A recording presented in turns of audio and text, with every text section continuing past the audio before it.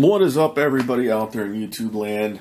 Welcome back to another video. It's Purple DC back with another knife review.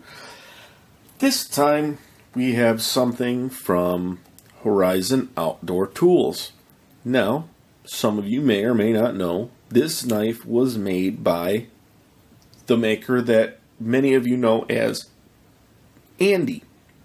Andy makes a lot of clones of Microtech knives. He's got his Bat Knives brand that does like the paladin out the front.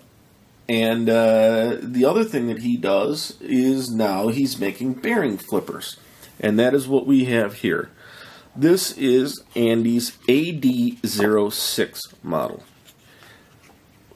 What we have is a knife with a roughly about a 5-inch handle, 4-inch blade of S35VN with a very high satin polish that is actually really cool looking. I mean, it's satin, it's like almost like a half satin, half mirrored look, and then the flats are done in a stone wash. Horizon Outdoor Tool branding on the blade. TC4 titanium handles, this particular model being in a raw milled finish. There is no anodizing or coating. Textured milling on the 3D machine clip.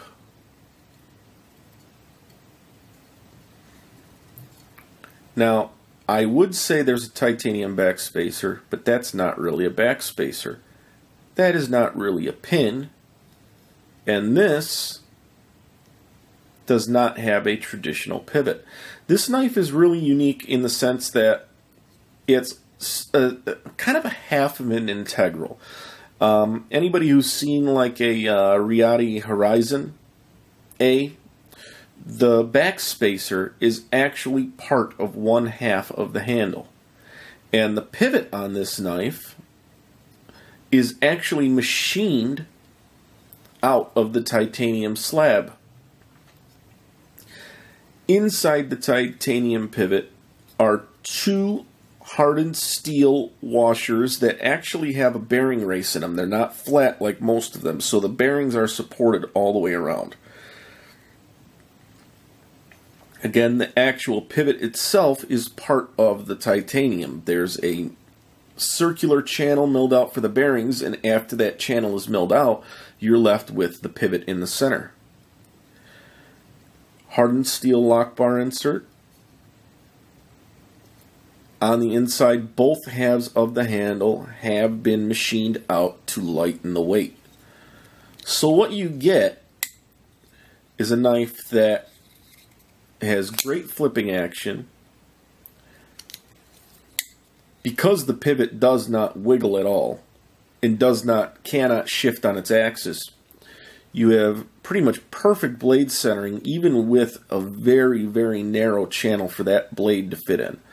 I mean, if this blade was off center any amount, you'd be rubbing on the handles, but it does not rub. It looks very close, but it does not touch.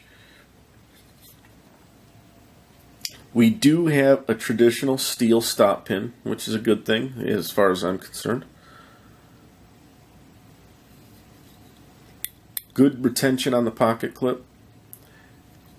Andy did some Microtech-like tri-wing hardware like he does on his clones. I am not sure if this pivot surround is titanium or if it is steel that has a coating on it, but it's a pretty cool accent. It's a washer that the screw fits into. Flipping action on this is very, very good. It's one of those flippers that has a nice snappy detent. It's not, I mean, you're not going to be able to get that to fail. Just a really, really good detent. the feel in the hand is actually really nice. To be perfectly honest, when I first saw this knife, I'm not, and I'm still not, I'm not crazy about the design, but any of you guys who know me know that my job, in my opinion, is not to give you my opinion on aesthetics. My job is to present the knife to you in the most honest way possible and let you guys make the choice of whether or not it is a knife for you. I'm not really a fan of when reviewers sit there and go, oh, I don't like this, I don't like this, I don't like this, I don't like this, and it's really just personal opinion. It doesn't mean that it's a bad knife, it just means that person doesn't particularly care for it. But I'm not the one that's going to go out and buy this knife. Somebody out there, one of you guys, is going to. So who cares what I personally do and do not like?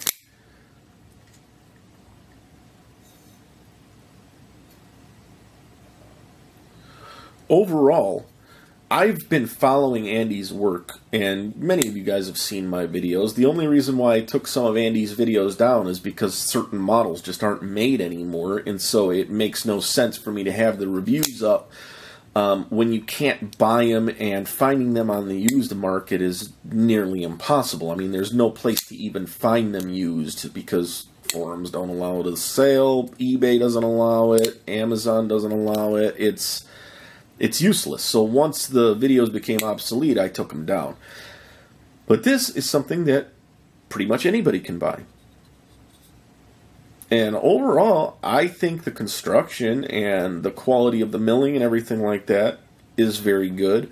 I personally would prefer a tumbled finish so that some of these edges and some of the, some of the milling marks would be kind of massaged, and so it would look more professional. But having it be in this raw titanium is a benefit to anybody who's going to want to do some aftermarket anodization, or somebody must just really like the raw look. If you do like it, it really does what it does well. Bearings are ceramic. As far as the action goes on the closing, it's not going to free fall on you, but it's definitely smooth and fast. You don't have to worry about losing a finger, but anybody who's a fan of snappy detents and good flipping action, I don't think anybody would have a problem with the way this knife operates.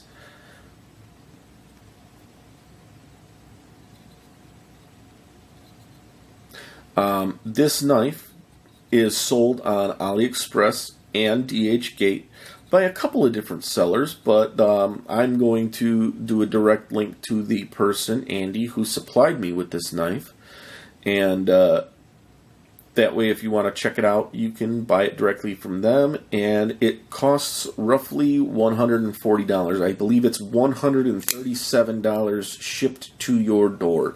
Discounts for buying multiples, as usual. I really do like the way he did that blade grind. The satin finish on this is really, really well done on it. And because he chose to upgrade the steel, there is none of those horizontal alloy banding lines that you would get down the length of the blade, like when he uses D2. This looks a lot cleaner. It just really, really looks sharp. Pun fully intended. Well, not really, but it works. One of the things that Andy used to struggle with was getting his knives sharp. No longer an issue. This thing will shave, guaranteed.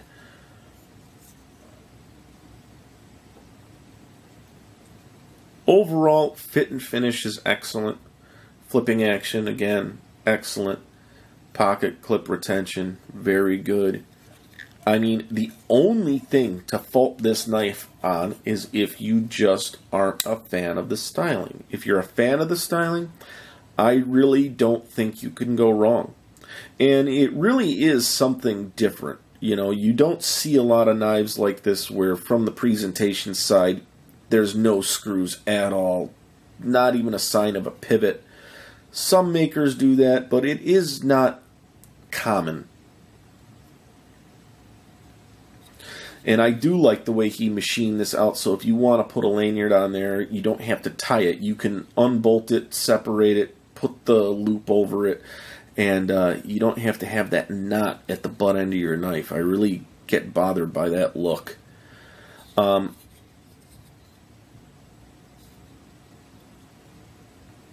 sorry, because normally I try and give you guys the benefits and the negatives of a knife. But in this particular instance, like I said, the only thing that I can really fault it on are things that are just my personal preference, which I don't even need to go into because you're not me. So, if I don't like something, that does not mean that you have to not like it as well. I do like that little swedge that he did up at the top. It kind of reminds me like the way that this blade was ground, with the that type of an angular plunge grind and then this angular swedge. Kind of reminds me of a Shirogorov type grind. The handle, not so much. I really don't know of many makers that are doing this type of a handle style. And as much as I'm not really a fan of the look, the feel is really, really good. I like it because it's got chamfered edges, and they're not really round, but you feel this knife in your hand, and I have seen knives that I think look better, but I haven't really had many knives that feel this good. It's not going to rotate on you, but it's also doesn't have any hot spots. It looks angular, but it doesn't feel that way in the hand. And this rough, milled texture gives you a lot of grip. So what I'm kind of looking at this knife as is a completely utilitarian EDC knife. You've got that almost a full flat grind. I don't know what kind of grind they would call that. Is it a saber grind? I'm not sure, because I don't really get into grinds. My favorite is always a hollow grind. But this would be a nice slicing blade. It feels very thin behind the edge, and it doesn't get extremely thick. Thick enough to where you can rely on it, but not so thick that you're questioning the sanity of the maker. But yeah, the feel of that is really, really nice in the hand. Very solid lockup, no side to side or horizontal, no horizontal or vertical play. Another thing with the lock bar is he put a very generous ramp here so it's comfortable unlocking it. It's on a perfect angle. There's no hot spot there with unlocking the knife. Overall, I'm really impressed with how far he has come with his machining. And while this does have a raw look, it's intentional. He makes this knife in a couple of different colors, and this is the raw version. Again, great for aftermarket anodizing. I mean, if you want to do colors on this, you don't even probably have to etch this. I would just clean it with some Windex, and you're good to go as far as anodizing it.